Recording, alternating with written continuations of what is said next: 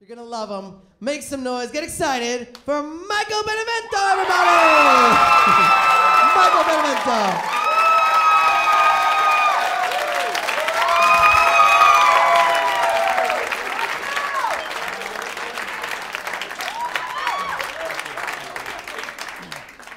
So my family's originally from Brooklyn, and growing up, I came to idolize Tony Manero from the film Saturday Night Fever. And I would try to incorporate his approach to situations in my own life. Take the dinner scene, for example. They're at the table, it's Tony, it's his mom, it's his dad. And Tony takes one too many pork chops for his dad's liking. So he says, "One pork chop, one! Hey, Frank! It's disgusting, right? It's sick. Would you just watch the hair? You know, I work on my hair a long time, and you hit it. He hits my hair." So then anytime, you know, my grandmother would come over and be like, "Oh, hi, Mikey." I'd be like, "Watch the hair, watch the hair." Then another scene, Tony gets a raise at work. And, you know, he thinks he done good, so he's going to tell his old man about it. "Hey, I got a raise today." "Oh, yeah? How much?" $4. It was going to be $2.50, but then Mr. Fusco, he raised the raise when he seen I wasn't disappointed. "You know what $4 buys today?" "What?" "It don't even buy $3. Go ahead, piss on it. Don't buy. I knew you would, you know. You know, a race is like you're good, you know. You know how many times people told me I was good? Twice, two fucking times. This race today and dancing. Dancing at the disco. You sure as fuck never did, asshole.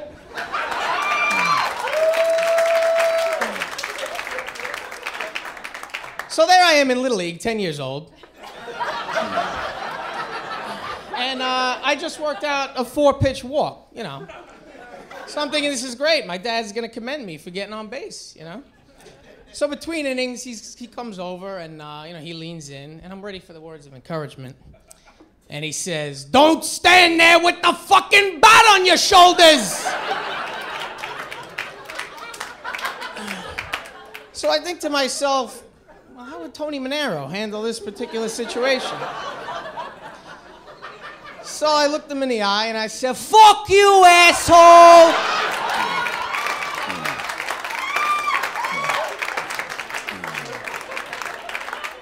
That was the last game I played that season. I love movies, though. Going to movies, to me, it's like going to church. You know, you get your popcorn and your wine. That's like receiving communion and getting, popcorn and soda. It's like receiving communion and wine. And then right before I walk into the theater, I take a little shot of that synthetic butter that they have. And I go like this. The name of Scorsese, De Niro, Pacino, Travolta. May the force be with us. And just like church, I expect people to show respect. Do not talk during the movie. When I hear somebody talk during the movie, I want to cut their tongue out and stick it up their ass. I don't know where these degenerates were raised, you know?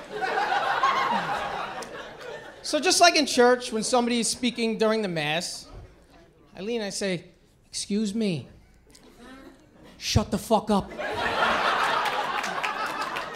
You know, because shh is too polite for these people.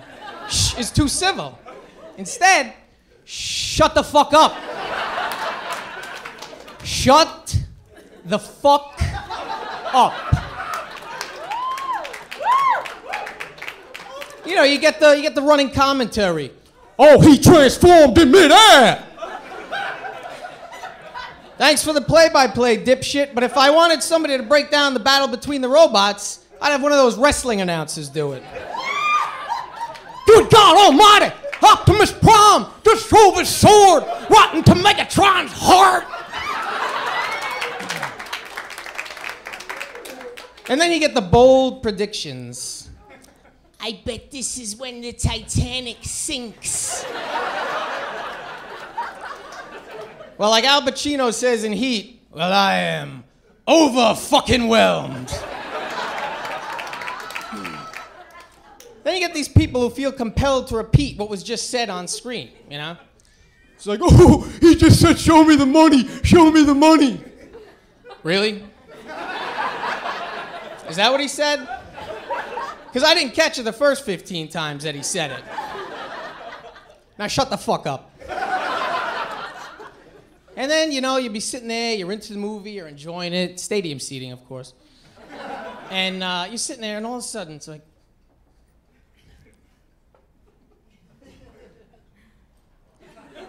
that soft white glow starts emanating from people's phones. You know, they can't leave the phone alone for more than 10 minutes at a time. I like to drag them outside, smash the phone over their fucking head, and then waterboard them. I don't know who I hate more, Al-Qaeda or these people. Respect the movie-going experience. If I'm with a girl, she starts trying to go down on me during the movie, no. I go, I fucking paid for you too, you better watch this shit!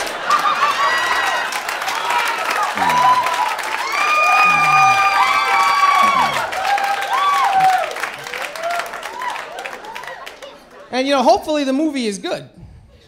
You know, otherwise, you know, you're left feeling unfulfilled, you know? And in that situation, then I say, how can I rectify this? You know, what can I do to fix this? So I push my date's head back down, and I say, Just give me that blowjob, all right? thank you.